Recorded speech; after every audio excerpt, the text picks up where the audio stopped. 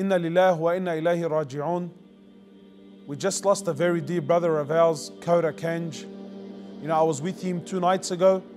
We had performed Umrah in Mecca, and then he left for Madinah, spent the day in Madinah, prayed the Thuhr prayer in the Rawdah, directly behind the Imam, spent 2 hours in the Rawdah, in the worship of Allah subhanahu wa ta'ala, and then towards the end of the day, he was feeling some pain, some chest pains, and then when things got really bad, he laid down, surrounded by his family, just at the time of the Maghrib prayer, while the Athaan was being called.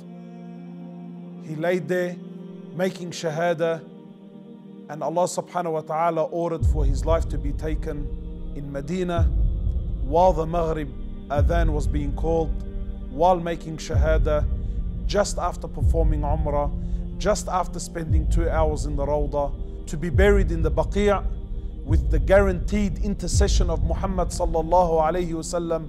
What an amazing death. A death that by Allah, I'm green with envy.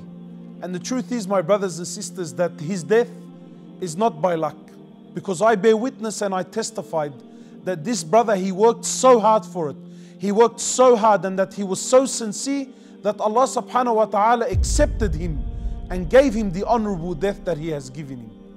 For years, he would pray Fajr in Jama'ah in the masjid, and then he would sit in the same corner until 9 o'clock in the morning trying to memorize the Quran. And he was struggling. I remember when he would spend a whole week trying to memorize, a whole week, and he would barely get a line. And then from a line he would get a verse, and then from a verse he would half a page, until he reached the point where only less than a year ago he was so determined to memorize the Quran that he had left him and his family, went to South Africa, enrolled in a full-time hifz school where he can memorize the Quran, dedicating his time. And Allah subhanahu wa ta'ala accepted him.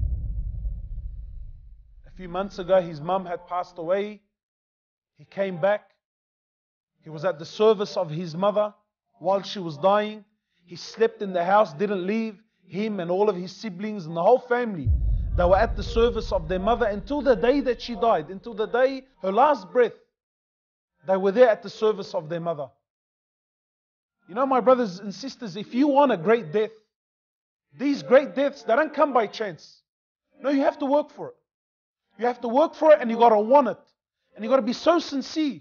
And wallahi, if you're sincere and you're dedicated and you work, Allah subhanahu wa ta'ala will accept you and give to you like He gave this brother Khodre. Like He gave this brother. I ask you, my brothers and my sisters, how are we spending our days? How are we spending our nights?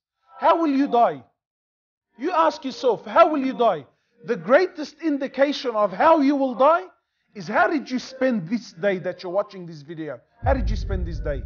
How did you spend last night? This is a very good indication of how you and I will die. Because the way you live, this is the way that you die.